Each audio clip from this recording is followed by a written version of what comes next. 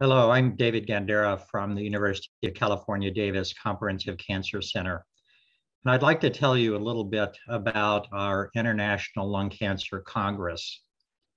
This will be its 23rd year, so it is quite a long-lasting and successful meeting. It is unique among all lung cancer meetings, and that it is designed specifically to be highly interactive. And what I mean by that is that there are a number of case-based panel discussions in a variety of settings, from early stage non-small cell lung cancer to mesothelioma, where we have a panel of experts that weigh in on the case. And most importantly, the audience weighs in.